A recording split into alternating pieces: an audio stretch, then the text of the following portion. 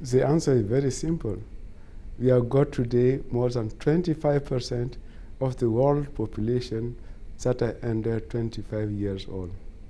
And more importantly, the youngest one are digital native, whereas we, the adults, we are digital migrants. So those are the people who are the future in their hand. And it's happened that those are the ones who are really bringing a lot of innovation. You will see that all the innovations now in the area of ICTs are in the hands of the young people. So this is why really I'm very happy to be the patron of this innovation challenge that bring at Telecom the young people who have shown bright ideas in terms of innovation.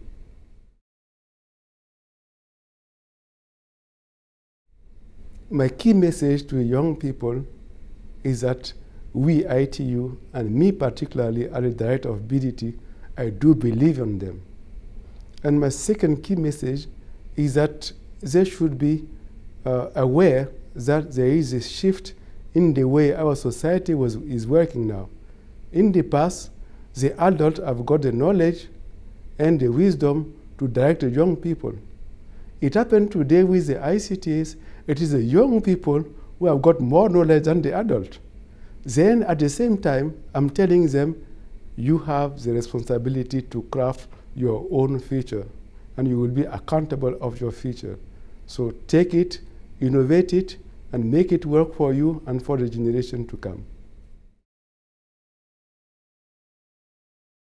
This event is important and unique because this event is bringing together the leaders of today and the young people who are the leaders of tomorrow.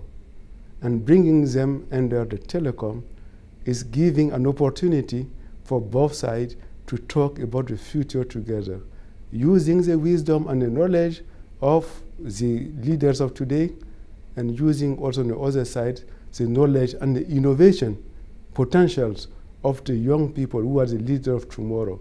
So in so doing, we together with them are designing a future that will be bright for them.